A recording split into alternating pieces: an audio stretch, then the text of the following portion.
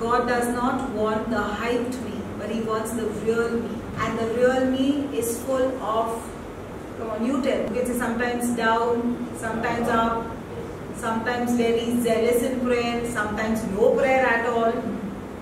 I mean, aren't we like that? So there is a difference between the real me and the hyped me.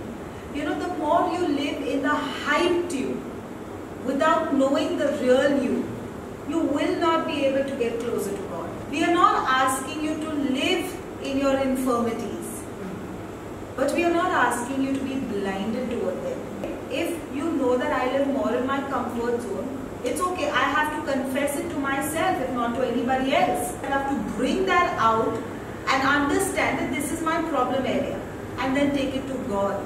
I can't just say, no, the joy of the Lord is my strength, and I know I'm doing better than before. And no, but where are you really standing? Hype is not to be lived in.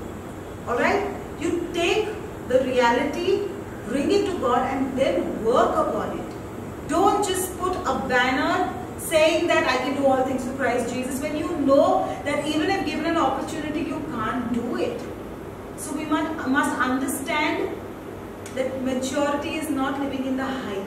Maturity is bringing out my weaknesses and working on it.